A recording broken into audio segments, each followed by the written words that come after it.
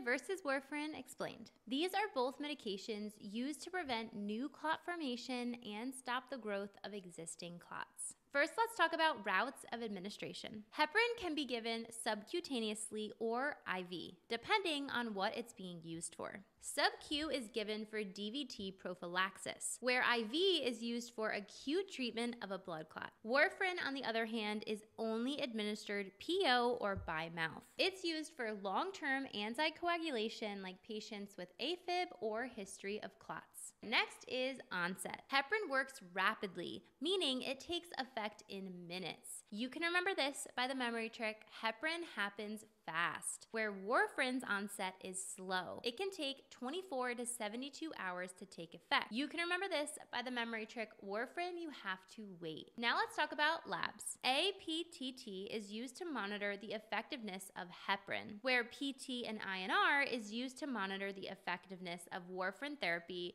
with INR being used more commonly. All right, let's talk about antidotes. The antidote for heparin is protamine sulfate, and the antidote for Warfarin is vitamin K. Both antidotes are used during toxicity or overdose if the medication levels get too high in the body. If you want more clinical-based knowledge like this, you should check out the Clinical Pocket Guide for Nurses. It has over 300 pages of must-know content for simulation and skills lab, clinical rotations, or new grad nurses. You can find it on my shop, Nurse in the Making. Happy studying.